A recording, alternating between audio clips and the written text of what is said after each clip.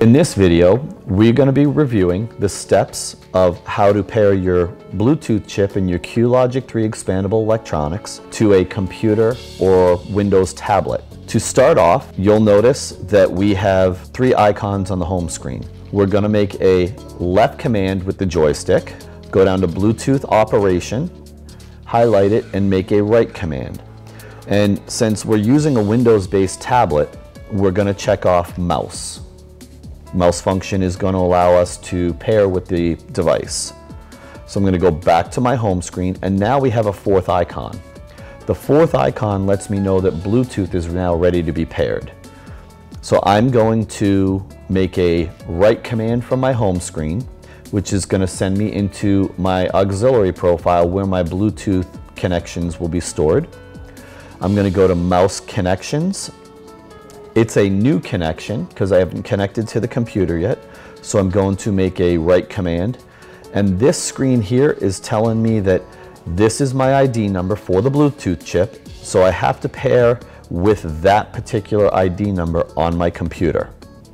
You'll notice right now that the mouse is grayed out and the top bar is a black background. That's telling me the device is not paired with the wheelchair electronics yet. So on the computer, we're going to go down to the bottom bar, and there's a little arrow right here which signifies a menu when you click on that. So we're going to go to the Bluetooth icon, to Bluetooth devices, click on it, go to show Bluetooth devices, and at the top here we have add Bluetooth or other device. We're going to click on that. Bluetooth, mouse, and other devices. We want to click on adding that device, and we're going to be looking for mouse 1408. So now we have mouse 1408 down the bottom of the list here. I'm going to click on it.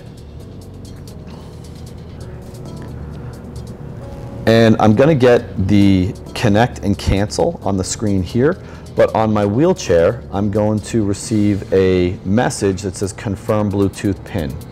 This is always the correct pin. It does match up. I'm going to give a forward command on my joystick to accept the connection. I'm going to go to my computer and click connect. Now you can see that the mouse has turned blue and the top bar is blue. That shows me that I'm now connected to the actual computer itself. And if you look at my computer screen here, I now have full control over my mouse. Those are the simple steps to being able to pair your electronics with your computer. And I'm going to close this window out by using a dwell feature that's available, and I can make a left mouse click. Once I dwell for long enough, it switches to mouse clicks on the wheelchair, and I close that window out. Simple as that. If you have any questions, please contact your local representative from Quantum Rehab, and they can assist with any questions you have in regards to pairing to a computer.